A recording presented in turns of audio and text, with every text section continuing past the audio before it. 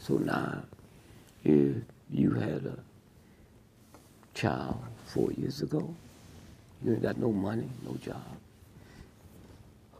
So you, when your child gets 4 years old, you find a music teacher.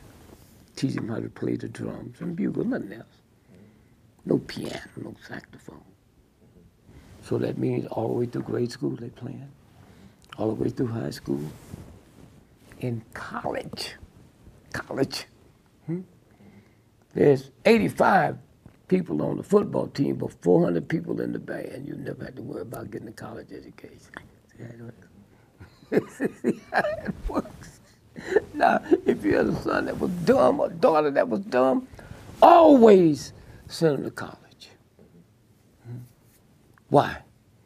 They'll flunk out. But people don't ask you what college you graduated from, they say what college you go to. So when that child comes through and that embarrassment is not there. When he's dating somebody, and her father said, what college did you go to? Oh, he go to Notre Dame. Huh? See how simple it is? Huh? To get around the trick, because it ain't nothing but a trick. It's so ignorant here. It's the sadness of that. All them white folk got killed at the college. You believe that? You believe Superman? I'm not asking you. You believe Superman is God. Here's a guy said he wanted to kill some Christians. Wait a minute. A week earlier, all you had to do was come here, and well, you shoot, you was gonna get a Christian. There's millions of Christians came here to see the Pope. You want Christians? Huh? Come to Philly. Huh? Just, If I'd have been there and he said, oh, you a Christian? What really? I said, what are you? Because I go, oh, I won't be a Muslim. I got that for you too, though. So then you stop and you think.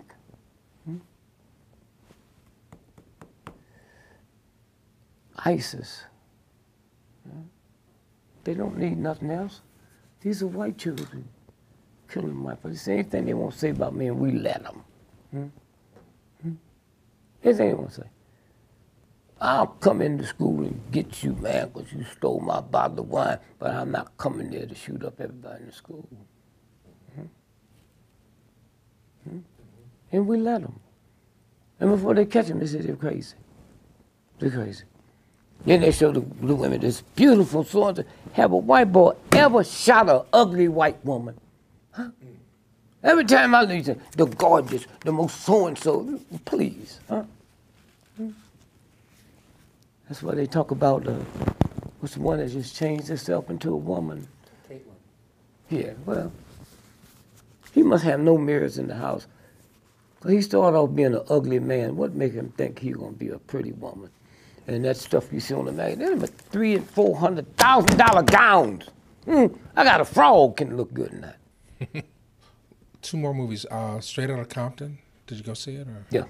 What? Any thoughts about it? Were you a fan of it? it? It was just I'm not a fan of no damn movie. No, of the scene of NWA and what they stood for. Well, see, I didn't know none of that because I didn't listen to that. That was my first time seeing it. Okay. Huh? And I know here's a guy here. They say his son looked more like him than him. Who played it? He's a billionaire. Huh? Right. What interested me is they had the women shaking their ass and blah, blah, blah, da, da, da, but no drugs. Now, you know that's all they were was drugs. But that's the maturity. Maturity. I didn't know when, smoked cigarettes in jail now. Suge Knight. I didn't know he was on the scene. I just thought he was at a filling station. I didn't know they were shooting a scene that looked like a filling station. I didn't know none of that. Huh? Oh, when he got ran over the guy or whatever. Yeah. Yeah. And so what happened is that movie came out on Thursday, not Friday, and it made 5 times more money that Thursday than it cost them to make it. But it was brilliantly put together, you know.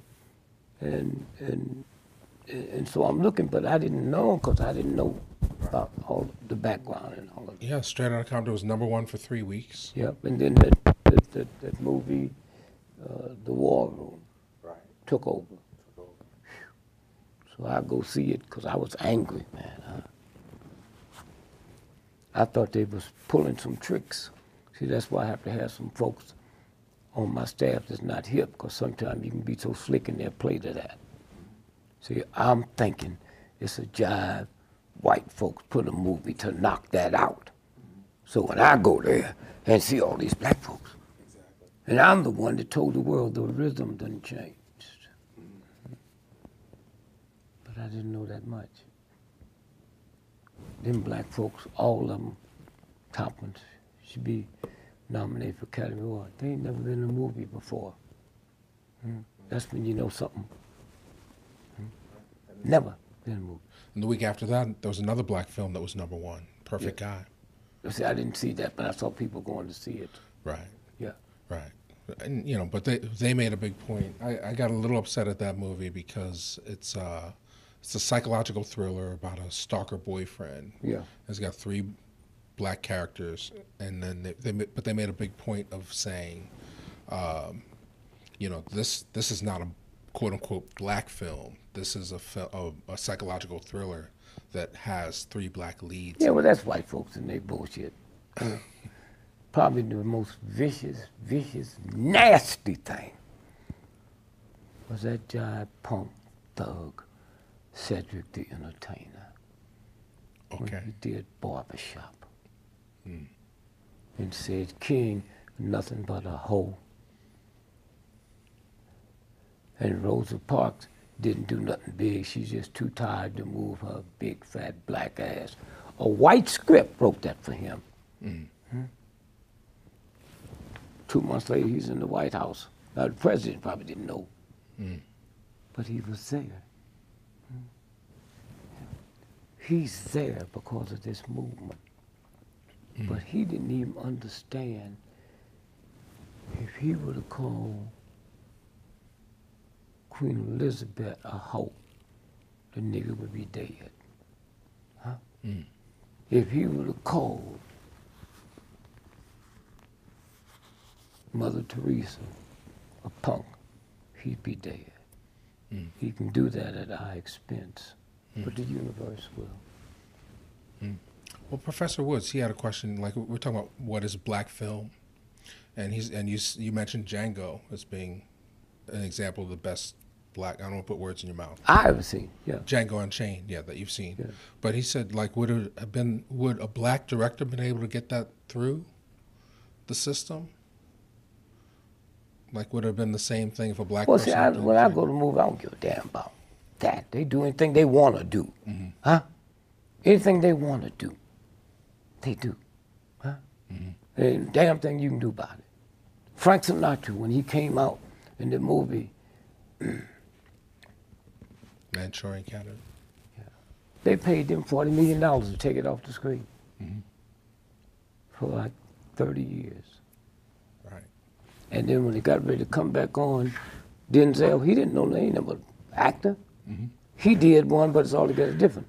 So if your child saw that one, they think they saw the real one. They didn't. But as a form of social programming, we were talking about film and seeing images. Like you're saying, in Jamaica, you got to see black people in power. The images that we get to see of ourselves in movies, you know, is there a certain I want to say rhetoric. I don't know if that's right. Whatever we got out here now, we had when I was a little boy. So don't blame it on the movies. Okay. It's something in my head. Huh? Step and Fetch It was the most filthy, but he was the #1 pimp in the history of America. He had 40 Bentleys, 1,000 white hoes, and couldn't nobody touch him. Yeah. He made more money than anybody in Hollywood, black or white. Why? Because I went to movie because it's the major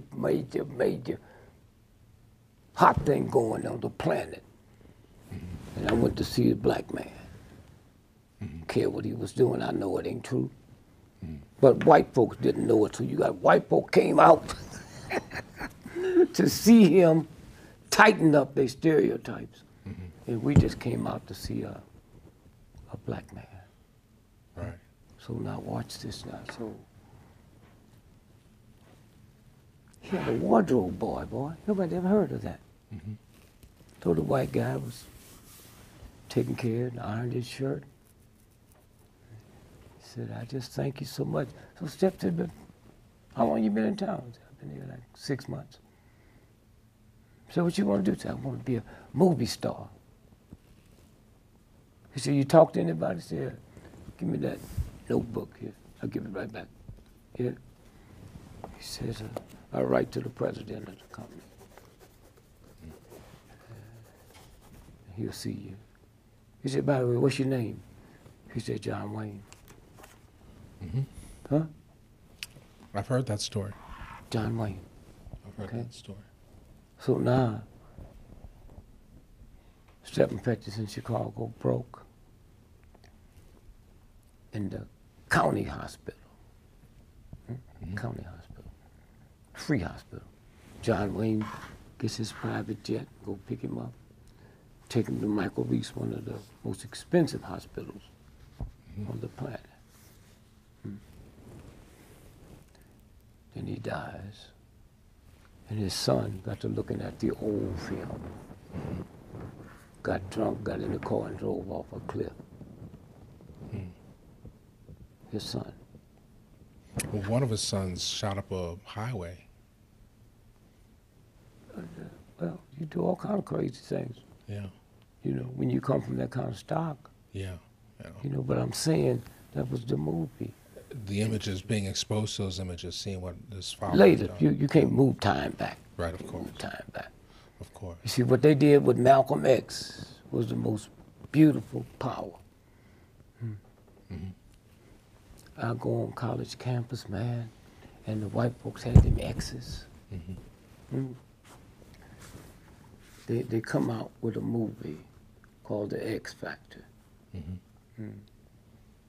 That's to get you away from the Malcolm. Got to be real clever. See that? The X Factor. Had the smoke. X-Files. X-Files, yeah. Yeah. Okay. So they do the movie on Malcolm. I said, they're getting ready to take Malcolm down. He's already dead. Why? Because us, was only introduced to Malcolm when he was talking good shit to our white folks. We never saw him as a pimp and a hustler in Detroit Red. Once that went in my head, he couldn't be my hero no more. That's how it works. I never saw the other.